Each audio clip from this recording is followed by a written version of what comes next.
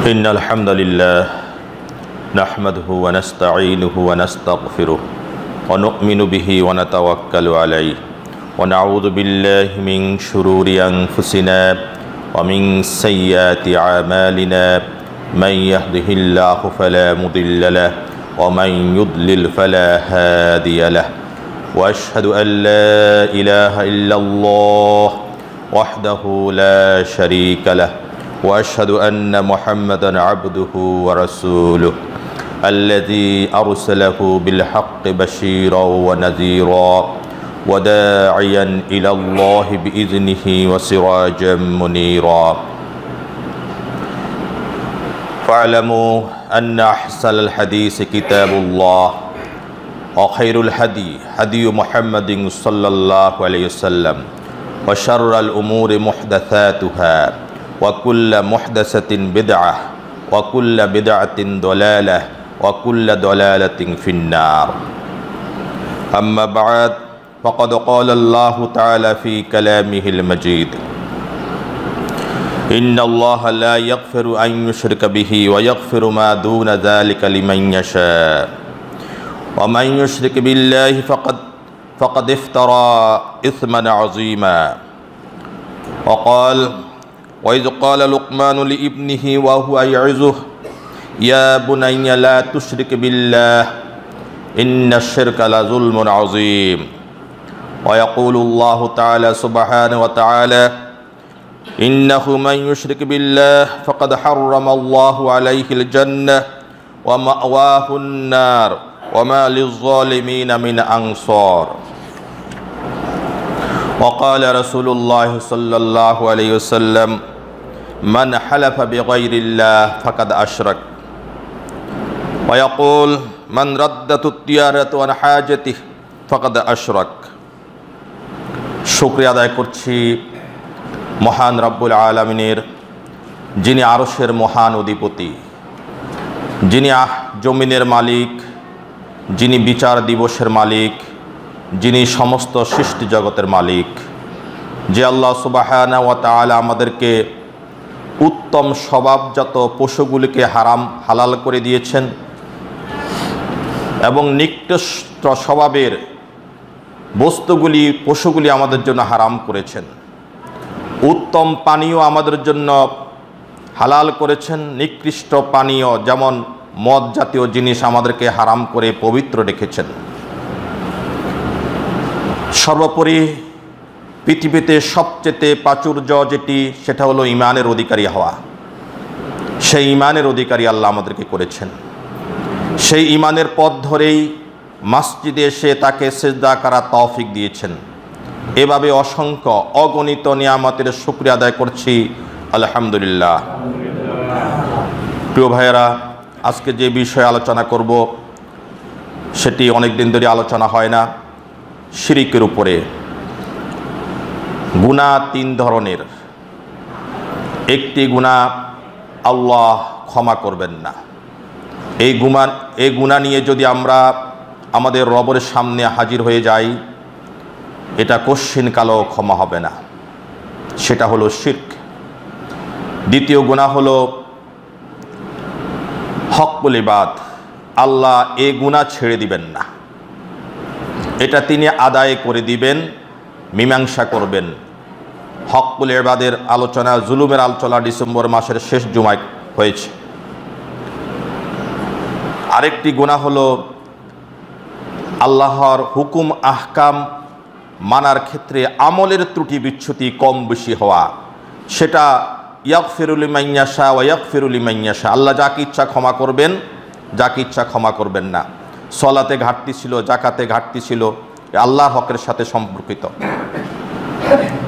কিন্তু একটি গুনাহ, সেটা নিয়ে যদি আল্লাহর দরবারে হাজির হয়ে যায়, সে সম্পর্কে আল্লাহ বলছেন ইন্নাল্লাহ, নিশ্চয়ই আল্লাহ, লা ইয়াগফিরু, ক্ষমা করবেন না, আইয়ুশরিকা বিহি, তার সাথে অংশীদারিত্ব করার মতো গুনাহ। ওয়া মা ইয়াগফিরু মা দুনা যালিকা লিমান ইয়াশা। এছাড়া অন্য গুনাহ আল্লাহ ক্ষমা করবেন, কিন্তু এটা ক্ষমা করবেন না। আর ওয়া মা ইউশরিক বিল্লাহ, কেন ক্ষমা করবেন না? যে ব্যক্তি আল্লাহর সাথে অংশীদারিত্ব করল ফাকাদ ইফতারা, সে আরোপ করল ইসমান আজিমা, মহা একটা গুনাহ করল। ইসমান আজিমা, শিরক হলো ইসমান আজিমা, মহা গুনাহ। এর চেয়ে বড় গুনাহ হতে পারে না। ঠিক এই ধরনের উপদেশ দিয়েছিলেন লোকমান আলাইহিস সালাম তার পুত্রকে। ওয়াইজ ক্বালা লোকমানুল ইবনিহ, লোকমান আলাইহিস সালাম যখন তার পুত্রকে বললেন ওয়াইজু, উপদেশের ছলে, ইয়া বুনাইয়া, হে বৎস, লা তুশরিক বিল্লাহ, আল্লাহর সাথে কাউকে অংশীদারিত্ব করো না, কারণ ইন্নাশ শিরকা লা যুলমুন আযীম, এই অংশীদারিত্ব করা হলো সবচেয়ে বড় জুলম, অন্ধকার। প্রত্যেকটা গুনাহকেই জুলুম বলা হয়। শিরকও একটা জুলুম, মানুষের প্রতি মানুষের অত্যাচার করা সেটাও জুলুম, নিজের প্রতি নিজে অত্যাচার করা সেটাও জুলম। জুলুম বলা হয় কেন? জুলম শব্দের শাব্দিক অর্থ হলো অন্ধকার। হাসরের ময়দানে বান্দা তার আমল অনুযায়ী, কর্ম অনুযায়ী আলো পেয়ে থাকবে। সেই আলোর অনুযায়ী সে জান্নাতে তত দ্রুত গতিতে ছুটে যাবে। বিপরীতে আমল যার যত কম, তার অন্ধকার বেশি হবে, জান্নাতে যাওয়ার গতি তার কম হবে। যার কোনো আলোই থাকবে না, সবই জুলুম হবে, পুরোটাই যার অন্ধকার হবে, সেই জাহান্নামী হয়ে যাবে। এই জন্য প্রত্যেকটি গুনাহ এক একটা জুলম, মানে অন্ধকার। কিয়ামত হাসরের ময়দানে অন্ধকার ছাড়া সে কিছুই দেখবে না। সূরা মায়েদার 72 নম্বর আয়াত আল্লাহ বলছেন শিরক সম্পর্কে, আবার সতর্ক করছেন আমাদেরকে। ইন্নাহু মান ইউশরিক বিল্লাহ, যে ব্যক্তি আল্লাহর সাথে আরো কাউকে অংশীদারিত্ব স্থাপন করবে, ফাকাদ হারামাল্লাহু আলাইহিল জান্নাহ, আল্লাহ সুবহানাহু ওয়া তাআলা তার জন্য জান্নাতকে নিষিদ্ধ করে দিবেন, হারাম করে দিবেন। নাউযুবিল্লাহ। ওয়া মাওয়াহুন নার, তার ঠিকানা হলো জাহান্নাম। ওয়া মা লিয-যালিমিনা মিন আনসার, আর এই ধরনের গুনায় লিপ্ত জলেমদের কোনো সাহায্যকারী থাকবে না। সূরা জুমারের 65 নম্বর আয়াত আল্লাহ বলছেন, লাইন আশরাকতা, যদি তোমরা শিরকে লিপ্ত হও, লাইয়াহবাতান্না আমালুক, তোমাদের সমস্ত কর্মকে আল্লাহ নিঃশেষ করে দিবেন, ধূলিসাৎ করে দিবেন, ব্যর্থ করে দিবেন। শিরকে লিপ্ত ব্যক্তির সমস্ত কর্মকে আল্লাহ লাইয়াহবাতান্না, নষ্ট করে দিবেন। ওয়ালা তাকুনান্না মিনাল খাসিরিন, আর ক্ষতিগ্রস্তদের অন্তর্ভুক্ত হয়ে যাবে। রব্বুল আলামিন কিয়ামতের মাঠে সমস্ত জমিনকে তার মুষ্টিবদ্ধ করবেন। সমস্ত জমিনকে, পৃথিবীকে এক হাতে মুষ্টিবদ্ধ করে ফেলবেন। আল আরদু জামিয়ান কবদাতুহু ইয়াওমাল কিয়ামাহ ওয়াস সামাওয়াতু মাতবিয়াতুম বিয়ামিনিহি, আর ডান হাতে আকাশকে মুষ্টিবদ্ধ করে ফেলবেন। সুবহানাল্লাহ। ওয়া তাআলা সুবহানাহু ওয়া তাআলা আম্মা ইউশরিকুন। অতএব এই মহান সত্তা, যিনি এত শক্তির অধিকারী, যে এক হাতে তিনি জমিনকে মুষ্টিবদ্ধ করবেন, আরেক হাতে তিনি আকাশকে মুষ্টিবদ্ধ করবেন, সেই মহাশক্তির সাথে তোমরা শিরক করো না, তিনি অংশীদারিত্ব থেকে মুক্ত। এই আয়াতের ব্যাখ্যায় সহিহ বুখারীতে হাদিসটি এসেছে, ইয়াকবিদুল্লাহুল আরদ, আল্লাহ রাব্বুল আলামিন জমিনকে মুষ্টিবদ্ধ করবেন। ওয়ায়াদবিস সামাওয়াতি বিয়ামিনি, ডান হাতে আকাশকে মুষ্টিবদ্ধ করবেন। সুম্মা ইয়াকুল, অতঃপর বলবেন, আনাল মালক, আমি এই অধিপতি। আইনা মুলুকুল আরদ, আজকে কোথায় পৃথিবীর রাজাগণ, পৃথিবীর বাদশাগণ, পৃথিবীর কর্তৃত্বগণ আজকে কোথায়? আনাল মুলক, আমিই তো অধিপতি, আমি সমস্ত ক্ষমতার অধিকারী। অন্যতে বলা হয়েছে আইনাল জাব্বারুন, কোথায় প্রতাপশালীরা? আইনাল মুতাকাব্বিরুন, কোথায় অহংকারীরা? যারা দুনিয়াতে অহংকার করে বেরিয়েছ, কোথায় তোমরা আজকে?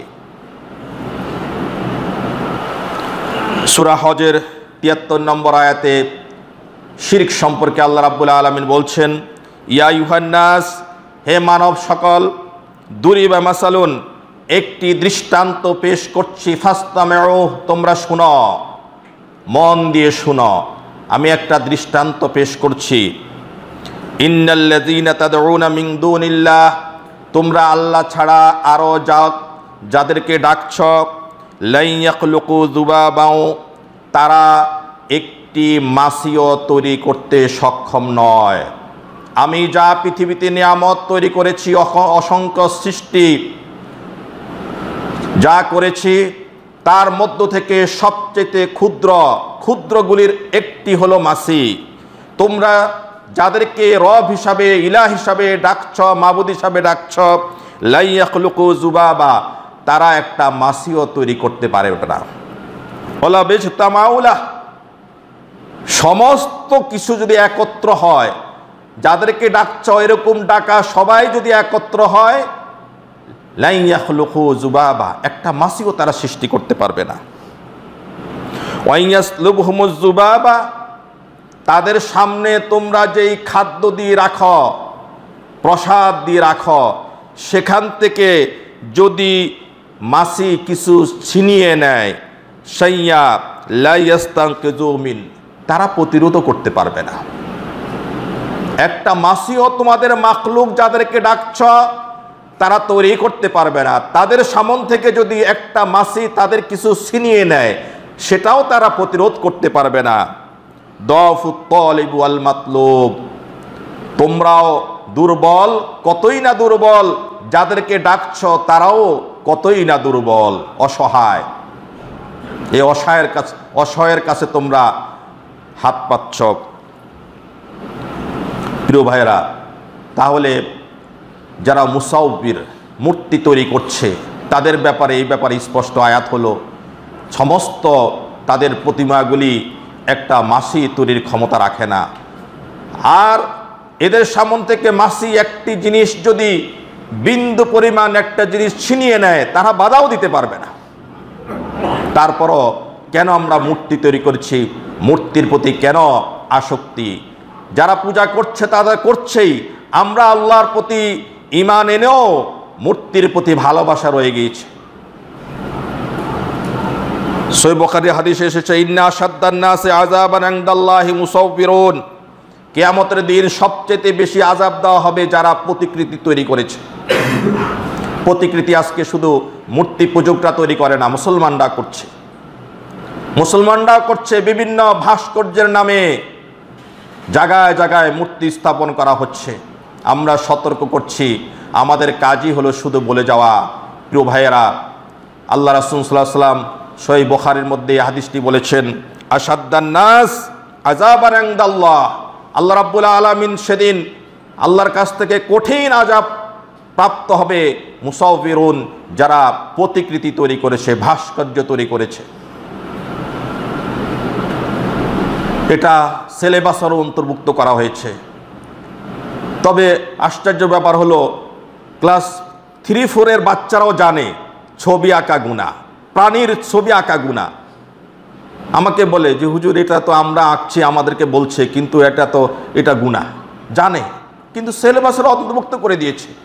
নদীর ছবি আঁকো, আকাশের ছবি আঁকো, গাছের ছবি, ফুলের ছবি আঁকো, অসুবিধা নেই, কিন্তু কোনো প্রাণীর ছবি আঁকা যাবে না।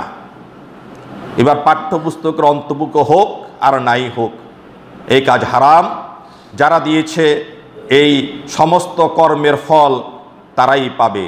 যারা সিলেবাসের অন্তর্ভুক্ত, যাদের পরামর্শ হয়েছে, তারাই সমস্ত ছোট ছোট বাচ্চারা নিষ্পাপ, তারাই এই প্রতিকৃতি আকার যে অপরাধী হবে, তারা ভাগীদার হবে। এই ব্যাপারে ভয় করা উচিত। এই মূর্তি পূজা এসেছে নূহ আলাইহিস সালামের জামানা থেকেই। মূর্তি পূজা প্রথম অবস্থায় এত সূক্ষ্মভাবে শয়তান মানুষের মধ্যে ঢুকিয়েছে। কোনো একজন আল্লাহর প্রিয় বান্দা ইন্তেকাল করার পরে শয়তান এসে বলল যে তিনি তো তোমাদের কাছ থেকে চলে গিয়েছেন, তোমরা এক কাজ করো, তার জন্য একটা স্মারক তৈরি করো। প্রথমের মূর্তি নয়, একটা স্মারক মনে করো এটাই তিনি। তাহলে তার কথা মনে হলে তোমাদের ইবাদতে মন বসবে। প্রথম যুগের মানুষরা এটা করেছে, মূর্তি করে না, একটা স্মারক তৈরি করেছে। এই যুগের মানুষ চলে যাওয়ার পরে শয়তান বলছে যে তোমাদের আগে তারাও মূর্তি তৈরি করেছিল, সে নতুন আরেকটা কৌশলী বলছে যে পুরো আকৃতি বানিয়ে নাও, তাহলে মনের আরো বেশি ইবাদত করতে শান্তি পাবে। এরপরে মানুষ তাদের প্রতিকৃতি তৈরি করে দিল। তারপরে একটা নির্দিষ্ট জায়গায় মূর্তি থাকতো, সবাই আসতো। শয়তান আবার পরামর্শ দিল, তোমরা তো সবাই কষ্ট করে এক জায়গাতে আসতে হয়, তোমরা এক কাজ করো, অনেকগুলি প্রতিকৃতি বানাও, তারপরে ঘরে ঘরে রাখো। ঘরে ঘরে রাখলে তোমাদের আর কষ্ট করে এক জায়গায় আসতে হবে না। ঘরে ঘরে চলে গেল। সূরা নূহের মধ্যে আল্লাহ রাব্বুল আলামিন কয়েকজনের নাম উল্লেখ করেছেন। ওয়াকালু, তারা বলে, লা তাজারুন্না আলিহাতাকুম, তোমরা পরিত্যাগ করো না তোমাদের ইলাহকে। ওয়ালা তাজারুন্না ওয়াদ্দাও ওয়ালা সুআও ওয়ালা ইয়াগুস ওয়া ইয়াউক ওয়া নাসরা। পাঁচজন বুজুর্গর নাম আল্লাহ রাব্বুল আলামিন কোরআনে উল্লেখ করেছেন। এরা সবাই সৎ মানুষ ছিল। ওয়াদ্দা একজন ভালো মানুষ ছিলেন, সুআও ওয়া ইয়াগুস এরা ভালো মানুষ ছিলেন, নেককার মানুষ ছিলেন, ওয়া ইয়াউক ওয়া নাসরা ওয়াউক একজন নেককার মানুষ ছিলেন, নাসরা একজন ভালো মানুষ ছিলেন। পরবর্তীতে মানুষ এই ভালো মানুষগুলির কে স্মরণ করে ইবাদত করার জন্য তাদের প্রতিকৃতি তৈরি করে নিল, আর আস্তে আস্তে এটা ভয়াবহ রূপ নিল। প্রিয় ভাইয়েরা, এভাবেই প্রতিকৃতি মানুষের সমাজে তৈরি হয়ে গেল, শুরু হয়ে গেল স্থায়ী মূর্তি পূজা। প্রিয় ভাইয়েরা, তো কথা হলো, বলতে পারেন যে আমাদেরকে মূর্তি ওয়াজ করার দরকার কি, আমরা তো মূর্তি পূজক না। অবশ্যই মূর্তি পূজক না, কিন্তু প্রিয় ভাইরা, আল্লাহ রাব্বুল আলামিন সূরা ইউসুফের 106 নম্বর আয়াতে বলছেন, ওমা ইউমিনু আকসারহুম বিল্লাহ ইল্লা ওয়া হুম মুশরিকুন। তোমাদের মাঝে অধিকাংশ আকসার মানুষ হইল ঈমান আনার পরেও মুশরিক। ঈমান আনার পরেও অধিকাংশ লোক মুশরিক, মানে ঈমানদার মুশরিক। ঈমানদার মুশরিক কেমন? ঈমানও এনেছে, মুশরিকিও করছে। এটা আমাদের কাছে স্পষ্ট, একেবারে দিনের আলোর মতো পরিষ্কার। মানুষ মহা একেবারে মূল শিরিক করছে, ছোট শিরিক না, শিরিকে আকবর করছে। কবরে সেজদা দিয়ে, খাজা বাবার কাছে সন্তান কামনা করে, ব্যবসার উন্নতি কামনা করে বড় শিরিক করছে। এটি বড় শিরিক। ইয়া গাউসুল আজম বলে কাউকে ডাকছে। গাউসুল আজম কে? একমাত্র আল্লাহ। গাউসে আজম মানে মহা উদ্ধারকারী, পরিত্রাণকারী, এই নামে অভিষিক্ত করেছে এই জামানার উম্মতের এই আব্দুল কাদের জিলানী রহমতুল্লাহকে। নূহ আলাইহিস সালামের যুগের কথা তো আল্লাহ উল্লেখ করেছেন, এই যুগে কোরআন নাজিল হইলে হয়তো এই তালিকা চলে আসতো। গাউসুল আজম বলে আহ্বান করা হয়। গাউস হলো উদ্ধারকারী, মহা বিপদ থেকে উদ্ধারকারী একমাত্র কে? আল্লাহ। অথচ গাউসুল আজম বলে ডাকা হয়। প্রিয় ভাইয়েরা, এইভাবেই সূক্ষ্মভাবে ওলি আল্লাহদেরকে পূর্ববর্তী যুগে যেরকম তারা শুধুমাত্র সামনে প্রতিকৃতি রেখে প্রথমে শুরু করেছিল, তারপরে আস্তে আস্তে তাদেরকেই সরাসরি পূজা শুরু করতে লেগেছিল। এই উম্মতের মধ্যে সেটা রয়েছে, প্রকাশ্যে সেজদা করছে। একমাত্র সেজদা আল্লাহ ছাড়া আর কাউকে করা যায় না। এতক্ষণ যা বলেছি এগুলি হলো স্পষ্ট শিরিকে আকবর। এবার আরও কিছু শিরিকের কথা বলবো, যেটি আমার আপনার মধ্যে অসংখ্য মুমিন মুসলমানের মধ্যে রয়ে গিয়েছে। অথচ আল্লাহ বলছেন, ফামান কানা ইয়ারজু লিকা রাব্বিহি ফালইয়ামাল আমালান সলিহা। যে ব্যক্তি আল্লাহর সাক্ষাৎ কামনা করে তার উচিত হলো আমলে সলেহ করা, আর তার এই ইবাদতের সাথে অন্য কাউকে অংশীদারিত্ব না করা। ইবাদতের মধ্যে শিরিকের কোনো মিশ্রণ থাকবে না, ইবাদতের মধ্যে কোনো শিরিকের অংশ থাকতে পারবে না। এই ব্যাপারে দুটি হাদিসে তিনজন ব্যক্তির করে তিনটা ছয়টা উদাহরণ রয়েছে। দুটি হাদিসই বনি ইসরায়েল জামানার ঘটনা। একটা হলো আল্লাহর জন্য ইবাদত করলে কি হয়, আরেকটা হলো লোক দেখানো ইবাদত করলে কি হয়। ছোট শিরকের মধ্যে অন্যতম একটা শিরক হলো রিয়া, লোক দেখানো আমল, লোক দেখানো কর্ম। রাসূল সাল্লাল্লাহু আলাইহি ওয়াসাল্লাম বলছেন এই লোক দেখানো আমলটা হলো আখফা মিন দাবিবিন নামল, পিপিলিকা চলার মতো নিঃশব্দে তোমাদের মধ্যে প্রবেশ করে। পিপিলিকার চলার গতি কেমন? কেউ শুনতে পেয়েছেন পিপিলিকার পায়ের আওয়াজ? শুনতে পাই নাই। রাসূল সাল্লাল্লাহু আলাইহি ওয়াসাল্লাম রিয়া, মানুষের লোক দেখানো আমলকে বলেছেন এরকম পিপিলিকার পায়ের চলার মতো নিঃশব্দে তোমাদের মধ্যে রয়েছে। সেটা হলো লোক দেখানো আমল। লোক দেখানো আমলের উদাহরণ হলো রাসূল সাল্লাল্লাহু আলাইহি ওয়াসাল্লাম দিয়েছেন সহিহ মুসলিমের মধ্যে যে হাসর ময়দানে আল্লাহ রাব্বুল আলামিন তিন ব্যক্তির মধ্যে প্রথম ব্যক্তিকে ডাকবেন যিনি আল্লাহ রাস্তায় শহীদ হয়েছেন। তাকে বলবে তুমি আল্লাহ রাস্তায় আমার জন্য কি করেছ? তিনি বলবেন রাব্বুল আলামিন আমি তো তোমার জন্য আমার জীবন দিয়ে দিয়েছি, কিন্তু এই জীবন দেওয়ার মধ্যে লৌকিকতা ছিল, এই জন্য আল্লাহ বলবেন না তুমি আমার জন্য দাও নাই। তোমাকে লোকেরা পৃথিবীতে বীর বিক্রম বলবে, বীর উত্তম বলবে। বীরত্ব প্রকাশ করার জন্য তোমার একটা ইচ্ছা মনের মধ্যে লুকায়িত ছিল, তোমাকে সেটা দুনিয়াতে বলা হয়েছে যে তুমি বীর বিক্রমে যুদ্ধ করেছ, অতএব সেটা আমার জন্য নয়, তাকে জাহান্নামে নিক্ষেপ করা হবে। নাউজুবিল্লাহ। একজন শহীদ লৌকিকতা থাকার কারণে জীবন দিয়েও আল্লাহর কাছে যা পেলেন না। দ্বিতীয় ব্যক্তি হলো রাজুলুন তাআল্লামাল ইলমা ওয়া আল্লামা ওয়াকারা আল কোরআন, যে ব্যক্তি ইলম শিক্ষা করেছে, শিক্ষা দিয়েছে, কোরআন তেলাওয়াত করেছে, তাকে জিজ্ঞেস করা হবে তুমি দুনিয়াতে আমার জন্য কি করেছো? সে এই গুণের কথা বলবে।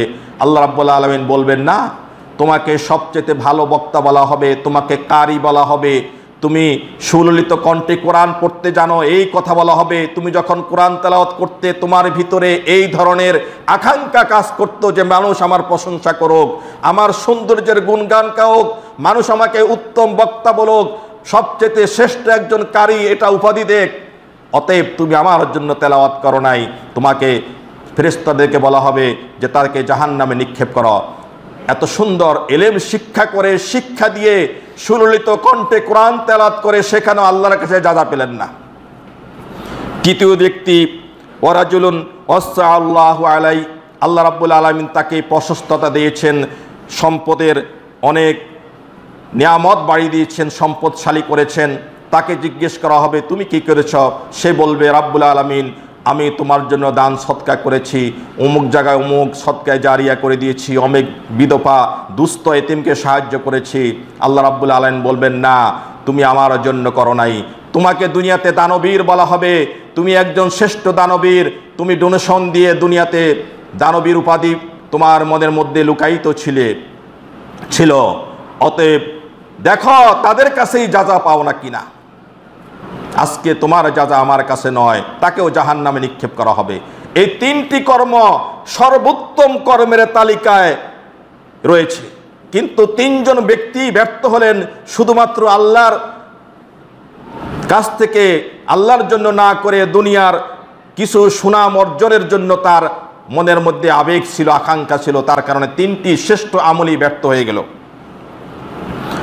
এবার সহিহ বুখারীর আরও তিন ব্যক্তির উদাহরণ রাসূল সাল্লাল্লাহু আলাইহি ওয়াসাল্লাম দিয়েছেন, যে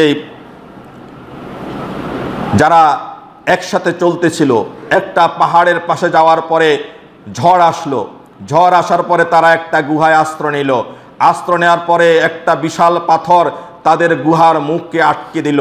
এত বিশাল পাথর যে তাদের মতো তিনজন ব্যক্তি সেটাকে সরিয়ে দেওয়ার সক্ষম নয়।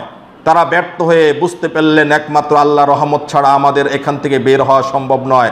তারা পরস্পরে বললেন যে আমাদের সৎকর্মগুলির উসিলায় দিয়ে আল্লাহর কাছে তোমরা ক্ষমা চাও, তাহলে আশা করা যায় আল্লাহ রাব্বুল আলামিন আমাদেরকে পরিত্রাণ দিবেন।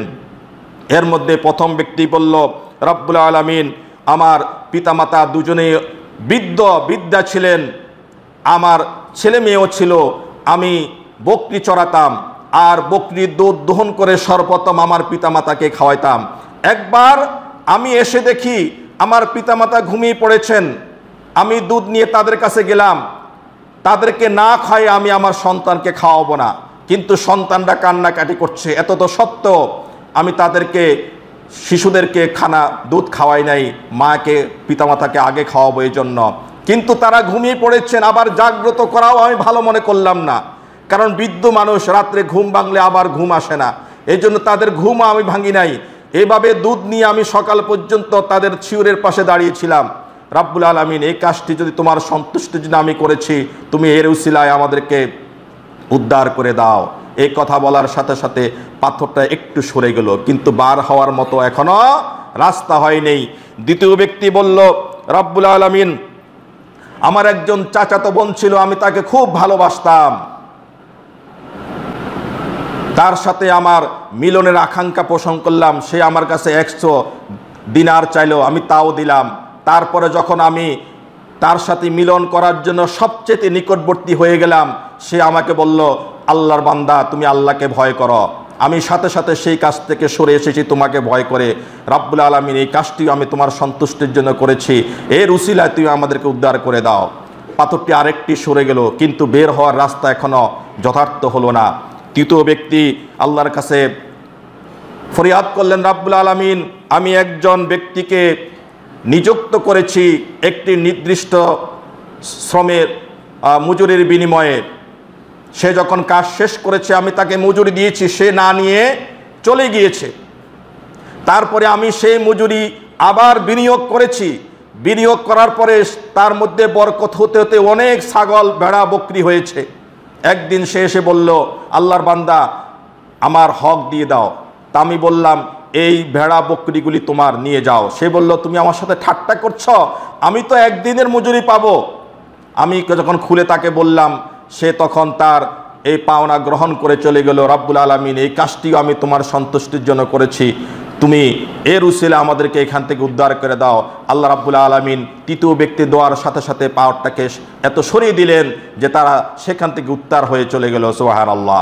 তাহলে তিনটি আমল, তিনজন ব্যক্তি, এত শ্রেষ্ঠ আমল, কিন্তু রিয়া ছিল, লোকে দেখুক, লোকে আমাদের প্রশংসা করুক, সেটা ব্যর্থ হয়েছে। আর এই তিনটি আমল শ্রেষ্ঠ, কিন্তু আল্লাহর জন্য থাকার কারণে দুনিয়াতেই তার কর্মফল পেয়েছে, সুবহানাল্লাহ, আর আখিরাতে তো রয়েছেই।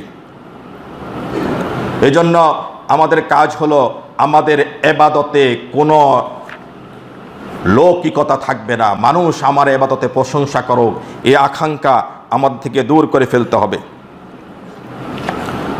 প্রিয় ভাইয়েরা, লোক দেখানো সম্পর্কে মুনাফিকদের সলাতের কথা আল্লাহ রাব্বুল আলামিন বলছেন, ওয়াইদা কামু ইলাস সলাতে কামু কুসালা। মুনাফিকরা সলাতে দাঁড়ায় অলসভাবে। ইউরাউনান নাস, তারা মানুষকে দেখানোর জন্য সলাত আদায় করে। ওয়ালা ইয়াযকুরুনাল্লাহা ইল্লা কালিলা, আল্লাহকে তারা খুব অল্পই স্মরণ করে। সূরা নিসার 142 নম্বর আয়াত, মুনাফিকদের সলাত। রাসূল সাল্লাল্লাহু আলাইহি ওয়াসাল্লাম আরেকটি হাদিসে বলছেন, আনা আলা উখবিরুকুম, আমি কি তোমাদেরকে সংবাদ দিব না, বিমা হুয়া আখওয়াফু আলাইকুম ইনদি মিন মাসিহিদ দাজ্জাল, অমুক একটা জিনিসের সংবাদ কি আমি তোমাদেরকে দিব না, যেইটাকে আমি মাসিহ দাজ্জাল থেকেও বেশি ভয়ঙ্কর মনে করি। মাসিহ দাজ্জাল, দাজ্জাল আসলে ফিতনার ফিতনা, সেই দাজ্জালের ফিতনা থেকে অধিক আশঙ্কা করি, এমন একটি সংবাদ কি আমি তোমাদেরকে দিব না? রাসূল সাল্লাল্লাহু আলাইহি ওয়াসাল্লামের এই প্রশ্নের উত্তরে বললেন, কুলনা বালা, ইয়া রাসূলুল্লাহ সাল্লাল্লাহু আলাইহি ওয়াসাল্লাম, অবশ্যই আপনি আমাদেরকে দিন। রাসূল সাল্লাম বলেছেন, আশরিকুল খাফি, গোপন শিরক। গোপন শিরক হলো রিয়া, লোক দেখানো, সেটা হলো, সেটাকে ছোট শিরক বলা হয়েছে, সেটাকে গোপন শিরক বলা হয়েছে। এরপর রাসূল সাল্লাম উদাহরণ দিলেন, যে তার একটি উদাহরণ হলো, ইয়াকুমুর রাজুলু, মানুষ দণ্ডায়মান হয় সলাতে, ফায়ুসাইয়িনু সলাতা, তার সলাতকে সুন্দর করে। একজন ব্যক্তি সলাতে দাঁড়িয়ে সলাতকে সুন্দর করলো কেন? লিমা ইউরা মিন নাজর রাজুল, অপর লোকেরা তার সলাতকে দেখছে। এজন্য সেই সলাতটাকে এখন লোকের সামনে খুব সুন্দরভাবে পড়তে শুরু করলো, রুকু সেজদা ধীরে ধীরে তাদিলে আরকান রক্ষা করে করে সুন্দর করে সলাত আদায় করলো। এই লোকটা যখন একাকী তার ঘরে নামাজ আদায় করে তখন নামাজের গতি বেড়ে যায়, রুকু সেজদা ছোট হয়ে যায়। রাসূল সাল্লাল্লাহু উদাহরণ দিয়েছেন। তাহলে লোকের সামনে আমল সুন্দর হলে এখানে কার প্রতি আকাঙ্ক্ষা চলে আসে যে আমার আমলটা মানুষ দেখে আমাকে ভালো বলুক, আল্লাহ ছাড়া আরো কারো অংশীদারিত্ব চলে আসে। এজন্য ছোট শিরক থেকে আমাদেরকে অবশ্যই বাঁচতে হবে। রাসূল সাল্লাল্লাহু আলাইহি ওয়াসাল্লাম বলেছেন, যেদিন আরশের ছায়াবৃত কোনো ছায়া থাকবে না, সেদিন 7 ব্যক্তিকে আল্লাহ রাব্বুল আলামিন তার আরশের নিচে ছায়া দিবেন। তার মধ্যে এক প্রকার হলো যারা দান সদকা করলে ডান হাতে দিলে বাম হাত জানতে পারে না, ডান হাতে দান করলো বাম হাতে জানতে পারলো না, এরকম গোপনীয়তা রক্ষা করে আল্লাহর সন্তুষ্টির জন্য যারা দান করে তাদের জন্য রয়েছে আরশের নিচে ছায়া কঠিন মুসিবতের দিনে। সুবহানাল্লাহ। আরেকটা হাদিসে রাসূল সাল্লাল্লাহু আলাইহি ওয়াসাল্লাম বলছেন, মান সাল্লা ইউরা যে ব্যক্তি সালাত আদায় করলো লোক দেখানোর জন্য ফাকাদ আশরাক, সে শিরক করলো। অমান সামা ইউরাই ফাকাদ আশরাক, যে ব্যক্তি রোজা রেখে প্রকাশ করলো, তেরো প্রকাশ করে দিল যে আমি আজকে রোজা রেখেছি, সে আশরাক, সে একটি শিরক করলো। অমান তাসাদ্দাকা ইউরাই, যে ব্যক্তি সদকা করলো লোক দেখানোর জন্য ফাকাদ আশরাক, সে একটি শিরক করলো। রাওয়াহু আহমদ, ইমাম আহমদ হাদিসটি বর্ণনা করেছেন। প্রিয় ভাইয়েরা, এজন্য ছোট শিরক, গোপন শিরক হলো লোক দেখানো। এখান থেকে আমাদের আমলগুলি নষ্ট হয়ে যাবে। যদি মানুষ দেখে আমার প্রশংসা করো, খুশি হোক, এই ধরনের আকাঙ্ক্ষা মনে থাকে। এক লোক 3 বার হজ করেছে, এটা গল্প, এটা হাদিসের কথা না। 3 বার হজ করেছে, বাড়িতে এখন অনেকজন মেহমান আসছে, এখন কিভাবে সে এই 3 বার হজের কথা প্রকাশ করবে? মানে সরাসরি বললে একটু সমস্যা, কিন্তু সে নামাজের রক্ত হওয়ার পরে বলল, ভিতর থেকে বলল তার ছেলেকে যে মধ্যম হজের যায় নামাজটা নিয়ে আসো। কোন হজের? মধ্যম হজের। এর মানে হলো আগে একটা হজ আছে, পরে আরেকটা কি আছে? হজ আছে। মধ্যম হজের যায় নামাজটা নিয়ে আসো।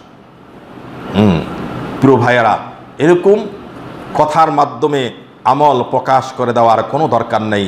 আমাদের ইন্না সলাতি অনুসুকি অমাহিয়া অমামাতি লিল্লাহি রব্বিল আলামিন, আমার নামাজ, আমার কোরবানি, আমার জীবন, আমার মৃত্যু লিল্লাহি রব্বিল আলামিন, সমস্ত কিছু সৃষ্টি জগতের পালন করতে একমাত্র আল্লাহর জন্য হতে হবে। প্রিয় ভাইয়েরা, ছোট শিরকের আরেকটি হলো রাসূল সাল্লাল্লাহু আলাইহি ওয়াসাল্লাম বলছেন, মান হালাফা বিগাইরিল্লাহ ফাকাদ আশরাক। রিয়ার পরে যেটি শিরকের পর্যায়ের আমল ছোট শিরকের মধ্যে রয়েছে সেটা হলো মান হালাফা বিগাইরিল্লাহ, যে ব্যক্তি আল্লাহ ছাড়া আরো কারো নামে শপথ করলো, ফাকাদ আশরাক, সে একটা শিরক করলো। আমরা শপথ করার সময় এই ভুল অনেকেই করি। মায়ের কসম, বাবার কসম, মায়ের দুধের কসম, বিদ্যার কসম, শিরক করলেন। শপথ করতে হবে একমাত্র আল্লাহর নামে। শপথ করার তেমন একটি দরকার নাই। যদি কখনো করতে হয় শুধুমাত্র কেবলমাত্র একমাত্র আল্লাহর জন্য আমরা শপথ করব। ছোট্ট ছোট্ট শিরকগুলি শুধু বলে যাব, সময় কম। ছোট শিরকের আরেকটি শিরক হলো মান রাদ্দা তুতিয়ারাতু আন হাজাতি, যে ব্যক্তি তার কাজে বাধা মনে করল কোনো শুভ অশুভ লক্ষণের কারণে, ফাকাদ আশরাক, সে একটা শিরক করল। আপনি সকালবেলায় কর্মে বের হলেন, একজন ব্যক্তি খালি কলস নিয়ে আপনার সামনে আসলো, আপনি মনে করলেন কি আজকের যাত্রা শুভ নয়, কি করলেন? একটা শিরক করলেন। ইসলামে শুভ অশুভ বলতে কিছুই নেই। পেঁচা দেখলেন, মনে করলেন আজকের দিনটা অশুভ, একটা শিরক করলেন। কারণ কি, পেঁচাকে আপনি শক্তিশালী কিছু মনে করলেন যে ও আমার ক্ষতি করার অধিকার রাখে। খালি কলসকের এমন কি শক্তি আছে যে আপনার যাত্রাকে সে ভঙ্গ করে দিবে? খালি কলস জড় একটা জিনিস, আপনি মনে করলেন যে খালি কলস আমার জন্য অশুভ একটি লক্ষণ। যেই ক্ষতি কল্যাণ আল্লাহর হাতে, সেই কল্যাণটা আপনি আরোপ করে দিলেন খালি কলসির উপরে, পেঁচার উপরে। নাউজুবিল্লাহ। চিন্তা ভাবনা করে দেখেন নাই ঘটনাটা কি? ঘটনা হলো একটা জড় জিনিসের উপরে আল্লাহর ক্ষমতা, কর্তৃত্ব ভাগ বসাই দিলেন। খালি কলসে আপনার কি ক্ষতি করবে? খালি কলসে আপনার কোনো ক্ষতি করতে পারবে না, কল্যাণও করতে পারবে না। অতএব রাসূল সাল্লাল্লাহু আলাইহি ওয়াসাল্লাম বলছেন, ইমাম আহমদ হাদিসটি বর্ণনা করেছেন, মান রাদ্দাতু তিয়ারাতু আন হাজাতি, যে ব্যক্তি কোনো শুভ অশুভ লক্ষণ দেখে সে তার প্রয়োজন থেকে ফিরে আসলো, ফাকাদ আশরাক, সে একটা শিরিক করলো। আরেকটি শিরিক হলো মান আল্লাকা তামিমাতান, যে ব্যক্তি তাবিজ ঝুলালো, ফাকাদ আশরাক, সেও একটা শিরিক করলো। তাবিজের ব্যবসা আমাদের দেশে বহুত রয়েছে। তাবিজের সম্পর্কে রাসূল সাল্লাল্লাহু আলাইহি ওয়াসাল্লাম বলেছেন শিরিক করা। তবে কিছু উলামায়ে কেরাম বলেছেন শর্ত সাপেক্ষে তাবিজ ব্যবহার করা যায়, সেটা যদি কোরআনের আয়াত হয়। কিন্তু কোরআনের আয়াত হলেও আপনি তার পবিত্রতা রক্ষা করতে পারবেন না। আপনি বাথরুমে গেলে সেটাকে খুলে রাখতে হবে, সেটা কঠিন জিনিস, শর্ত সাপেক্ষে বলেছেন। কিন্তু আপনি সন্দেহের থেকে মুক্ত থাকাই হলো মুমিনের গুণ। আপনি সন্দেহের মধ্যে থাকবেন না। বিশেষ করে যেই তাবিজের নকশা আপনি বুঝেন না, যিনি লিখলেন তিনিও বুঝেন না, এই ধরনের তাবিজ সর্বসম্মতভাবে শিরিকের অন্তর্ভুক্ত, হারাম। কারণ যিনি লিখেছেন একটা নকশা দেখে লিখেছেন, এই নকশার মধ্যে কি থাকতে পারে? কুফরি থাকতে পারে। যিনি লিখলেন দেখে দেখে নকশা করেছেন, যিনি গলায় ঝুলালেন তিনিও নকশা পড়তে জানেন না, এর মধ্যে যদি কুফরি থাকে। দুর্বিদ্ধ ভাষায় তাবিজ ব্যবহার করা সর্বসম্মতভাবে হারাম। কিন্তু বেশিরভাগ তাবিজ নকশার উপরেই আমাদের দেশে দেওয়া হয়। নকশার উপরে দেখবেন যে লাল কালি দিয়ে কি জেনে লিখেছে, নাম্বার টাম্বার দিয়ে ঘর করে করে, আপনি যিনি লিখেছেন তিনিও পড়তে পারবেন না। আপনি একবারে তাবিজ এনে তাকে বলেন যে আপনি পড়ে শোনান, কি লিখে দিয়েছেন আপনি আমাকে পড়ে শোনান, পারবে না। কোত্থেকে পারবে? এই ভাষাই আমাদের দেশে নাই। এটা যদি কুফরি কালাম হয়ে যায়, প্রিয় ভাইয়েরা, শুধুমাত্র আল্লাহর উপরে ভরসা করুন, ঝাড়ফুঁক করুন। ঝাড়ফুঁক ইসলামে বৈধ, ঝাড়ফুঁকের ব্যাপারে কোনো আপত্তি নেই। সূরা ফাতিহা পড়ে ঝাড়ফুঁক করুন, সূরা নাস ফালাক, সূরা ইখলাস পড়ে ঝাড়ফুঁক করুন, বিভিন্ন ধরনের হাদিসে দোয়া রয়েছে সেগুলি ঝাড়ফুঁক করুন, এতে কোনো দোষণীয় ব্যাপার নেই। আরেকটি শিরিক হলো, এটা কোরআন আয়াত থেকে নেওয়া, সূরা ওয়াকিয়ার 63 নম্বর আয়াত, চাষাবাদ সম্পর্কে আল্লাহ রাব্বুল আলামিন বলছেন, আফারাইতুম মা তাহরুসুন, ফসল কি তোমরা ফলাও, বীজ কি তোমরা অঙ্কুরিত করো, বীজ থেকে কি তোমরা গাছ উঠাও, আম নাহনু জারিউন, না আমি সেটা ফলিয়ে দেই। কৃষকের উচিত এই কথা বলা যে আমি চাষাবাদ করেছি, আমি ফসল ফলিয়েছি, এই কথা বলা কোরআনের আয়াত থেকে বিরোধ হয়ে যায়। ফসল ফলান আল্লাহ, আর চাষাবাদ করেন মানুষ, কৃষক। ইবনে জারির, ইবনে কাসির বলেছেন, লা তাকুলান্না জারাত, তুমি এই কথা বলো না যে আমি ফসল ফলিয়েছি, ওয়ালাকিন কুল হাররাস্তু, তুমি বলো আমি চাষাবাদ করেছি। এটাকে একটা শিরিক করে ফিরি আমরা অজ্ঞতা কারণে। যে বছর ধানের ফসল ভালো হয়, সংবাদে দেখবেন যে বাম্পার ফলন হয়েছে, কারণ ঠিকমতো ঔষধ দেওয়া হয়েছে, পানি দেওয়া হয়েছে, সার দেওয়া হয়েছে, কৃষি বিভাগের কর্তৃত্ব, সফলতা। একবারও আল্লাহর নাম নেওয়া হয় না, একবারও আল্লাহর নাম নেওয়া হয় না। সূরা 63 ওয়াকিয়ার 63 নম্বর আয়াত পড়ে দেখবেন আল্লাহ রাব্বুল আলামিন বলছেন, আফারাইতুম মা তাহরাসুন, তোমরা কি ফসল ফলাও, আনতুম তাজরাউন আম নাহনু জারুন, এই অঙ্কুরিত করা ফসলাদি মাঠ ভরে দেওয়াটাকে তোমরা করো না আমি করি।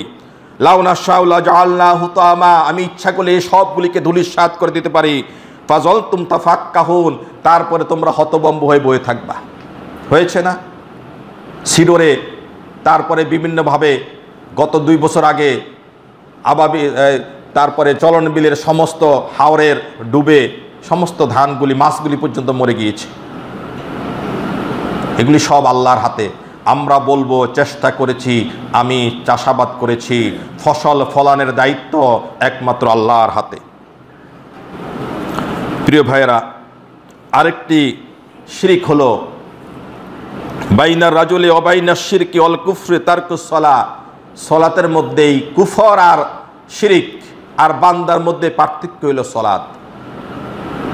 সলাতের ব্যাপারে তো আলাদা আলোচনা করি আমরা, কারণ সলাত এত ব্যাপক একটি ইবাদত, এই ব্যাপারে অনেক কথা রয়েছে। তবে আপনি সলাত যারা আদায় করছে না তারা বুঝতে হবে, রাসূল সাল্লাল্লাহু আলাইহি ওয়াসাল্লাম সহিহ মুসলিমের হাদিসে স্পষ্ট বলেছেন, বাইনার রাজুল, বান্দার মধ্যে পার্থক্য হইল শিরিক অল কুফরের মধ্যে, শিরিক এবং কুফর আর বান্দার মধ্যে পার্থক্য হইল সলাত।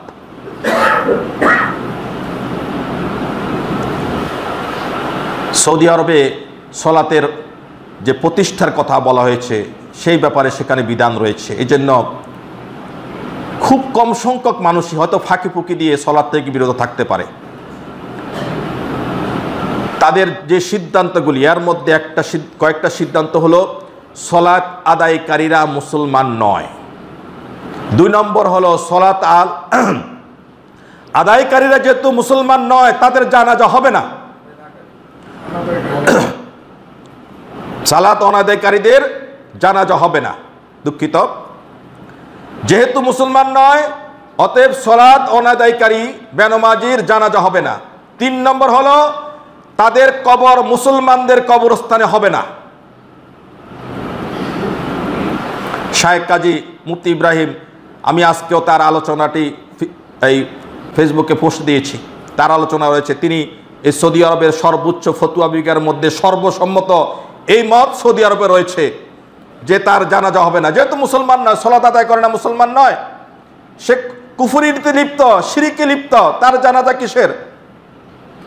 আর তার কবরও মুসলমানদের গোরস্থানে হবে না, কারণ অমুসলিম মুশরিকদের গোরস্থানে, মুসলমানদের গোরস্থানে তাদের কবর হবে না।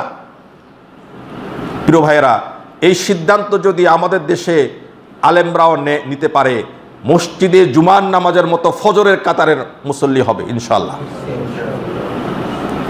এটা আমার কথা না, এটা সর্বোচ্চ ফতোয়া পরিষদ সৌদি আরবের মধ্যে রয়েছে। সালাত আদায় করবেন না, আপনি মুসলমান, কে বলছে মুসলমান? মুসলমান দাবি করার বিষয় নয়, কর্ম এবং আমলের বিষয় হলো মুসলমান। এজন্য সংক্ষিপ্ত আকারে এটা মনে রাখুন, আপনি সালাত আদায় করছেন না, শিরকে লিপ্ত রয়েছেন, কুফরিতে লিপ্ত রয়েছেন। সৌদি আরবে যদি আপনি মারা যান, আপনি জানতে পারলে আপনার জানাজা হবে না, আপনার মুসলমানদের কবরস্থানে আপনার দাফন হবে না। প্রিয় ভাইয়েরা, সময় শেষের দিকে চলে যাচ্ছে। এরপরে যে ব্যাপারে আলোচনা করব সেটা হলো জাদুবিদ্যা। শিরকের মধ্যে অন্যতম হলো একটা জাদুবিদ্যা। সাহাবাদের যুগে জাদুকারীকে হত্যা করা হতো, এই ব্যাপারে বহু দলিল রয়েছে। যারা জাদু করতো তাদেরকে হত্যা করা। তা আমাদের দেশে তো ইসলামী রাষ্ট্র নেই, কিন্তু আমরা এখান থেকে পরিহার করে চলব। জাদুবিদ্যা একটি শিরকি আমল, এখান থেকে পরিহার করে চলতে হবে। এরপরে যে বিষয়ে একটু বিস্তারিত আলোচনা করব সেটা হলো ইলমে গায়েব। ইলমে গায়েব, কুল লা ইয়ালামু মান ফিস সামাওয়াতি ওয়াল আরদ, বলুন আল্লাহ ছাড়া কেউ আসমান এবং জমিনের অদৃশ্যের খবর জানে না। সূরা নামল 65। ওয়াইনদাহু মাফাতিহুল গায়ব, গায়েবের চাবিকাঠি, সমস্ত চাবিকাঠি একমাত্র আল্লাহর হাতে। লা ইয়ালামুহা ইল্লাহু, তিনি ছাড়া এটা কেউ জানেন না। আয়েশা সিদ্দিকা রাদিয়াল্লাহু তাআলা থেকে একটি হাদিস হলো, তিনি বলছেন, কালাত মান হাদ্দাসাকা আন্না মুহাম্মাদিন সাল্লাল্লাহু আলাইহি সাল্লাম, যে ব্যক্তি বলবে যে মুহাম্মদ সাল্লাল্লাহু আলাইহি সাল্লাম রাআ রব্বাহ, তার রবকে দেখেছেন, ফাকাত কাযিবা, সে ব্যক্তি মিথ্যা বলল। রাসূল সাল্লাল্লাহু আলাইহি সাল্লাম তার রবকে মেরাজের সময় দেখেন নাই। ওমান হাদ্দাসা কান্নাহু ইয়ালামুল গায়ব, আর যে ব্যক্তি বলবে মুহাম্মদ সাল্লাল্লাহু আলাইহি ওয়াসাল্লাম গায়েব জানেন, ফাকাদ কাযাব, সেও মিথ্যা কথা বলল, সেই মিথ্যুক। সহিহ বুখারী।